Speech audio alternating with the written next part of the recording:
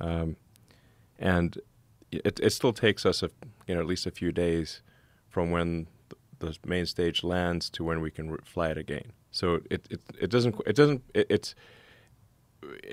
not fully reusable because we lose the upper stage, which costs $10 million to build, and then the main stage, it's not as reusable as like an aircraft. You can't just like refuel it and fly. It requires work for a couple of days. But the Starship design is the first design that is capable of full and rapid reusability, where that is one of the possible outcomes. And once you have full and rapid reusability, the cost of access to space drops by a factor of 100. It's like 100 times cheaper. By some metrics, it's 1,000 times cheaper. And then when you factor in orbital refilling, so you refill on orbit, it can drop the cost per ton to the surface of Mars by a factor of 10,000. Whoa. Yeah.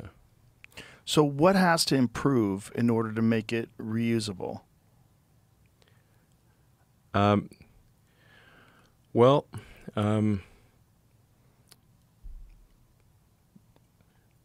We need there's some, like, we're pretty close to being able to rapidly reuse the booster for Starship. That's why it comes back and gets caught by the arms, and then the arms place it back in the launch mount. So now there's still we have a little bit of engine damage. We got a little bit of heat shield damage. There's tweaks that are needed, but we're pretty close to achieving full and rapid reusability of the booster. The ship,